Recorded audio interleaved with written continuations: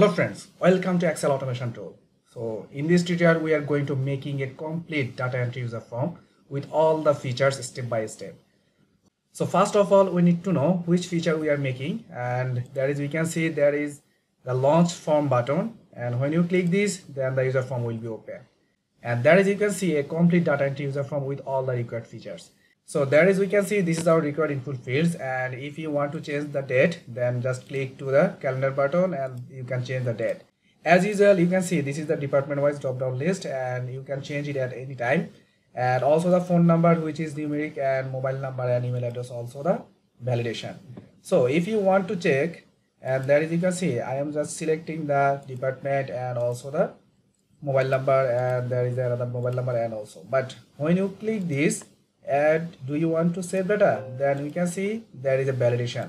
So now when I click the add new button, then do you want to save data, then it show me the invalid email address. That means we need to provide email address properly. So we are just importing the valid email address and adding information, and information added successfully.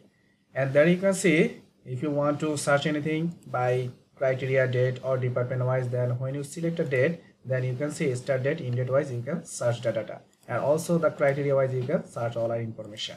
And after search you can double click there and all our information will be show the input field, and there is you can change anything, and after change you can update your data. And do you want to update data? Yes, and data will be updated automatically. And also you can delete the information by using the delete button, and also clear the all input fields by using the clear button. And you can see there is a download button. If you want to download the information then you can use this, and also you can close this form by using the exit button. So that means we are going to show step by step which will be covered in our tutorial. So I am going to show what we are going to do by step. First of all we are going to add in information, so there we need to maintain the proper validation and the drop down list dynamically maintenance.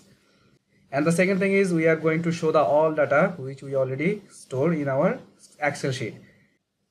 And then we are going to show how we can search any data by using the search criteria, and then you can edit any information and also the delete information. As usual how we can download the all information. And the last thing is how we can close this form by using the exit button.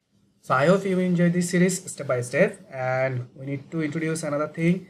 This is our downloaded platform. You can download any automation tool from this platform, and as usual you can buy me a coffee. Also please subscribe to our channel. See you in the next tutorial.